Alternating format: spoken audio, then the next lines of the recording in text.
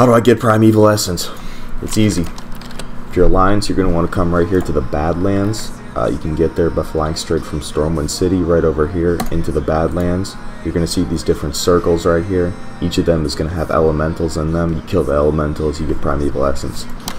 Primarily though, you're going to want to focus on doing the ones with the skull first. The skull just means that there's a boss up just like this right now. Boss is going to give you more loot. You want to kill the bosses first. Once you get the loot, once you get the essences, you're going to be able to go back to Stormwind and you can buy gear. You can buy the catch-up gear for Dragonflight right here on the dock.